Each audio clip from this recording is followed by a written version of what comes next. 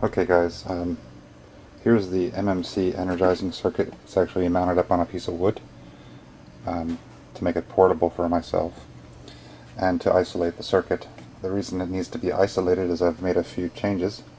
But let's just go over it. Here's solenoid number 1, solenoid number 2, relay number 1, relay number 2.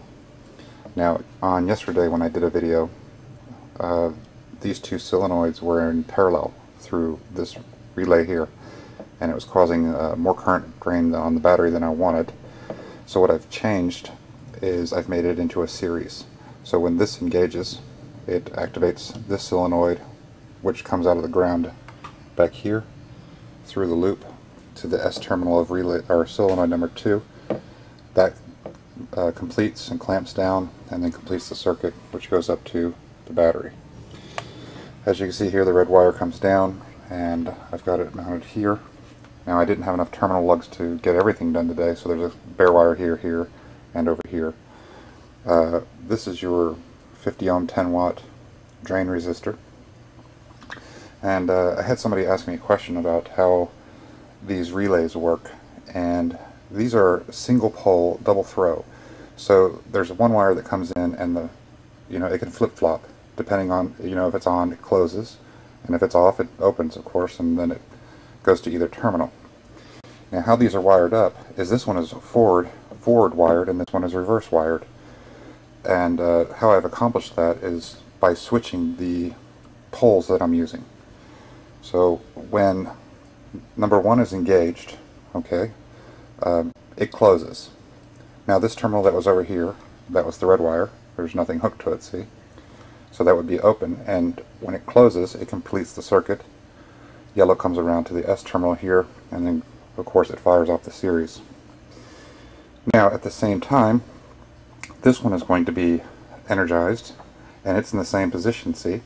And its normal position is drain, which means the MMC wire, alright, will normally, if there's no power going to the circuit, will always be connected through here and into drain.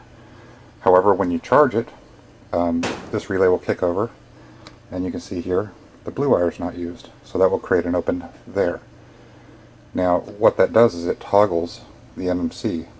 Okay, so what we want is when the battery is hooked up, the MMC is hooked up, and the ignition system is hooked up, we want to be able to have one complete circuit, okay, while it's running. And then when it's not running, we want that MMC discharged, and we want it disconnected from both sides. Okay, you don't want that live sitting underneath the engine room or hood or whatever you have there, wherever you're going to put this. And that's basically how it works. Now, because I've hooked these up in series, there is a small delay, and I believe there will be 1, 2, 3 clicks is what you'll hear, and we'll go ahead and fire it off now, and you can see it. You can actually hear it. And that's how it works. And the series solenoids have reduced the drain on the battery, so it's more tolerable, but at the same time I've had to isolate them, so they can't be grounded. They're going to have their own system. In other words, if you grounded both of these, of course you would short it out, and that one would never fire. So that's how the MMC Energizing Circuit is supposed to work. I'm going to go ahead and get out of here. I got to get to work soon. But if you have any questions, I want to know about anything else, just let me know, and I'll do my best to explain it to you. I'll talk to you later.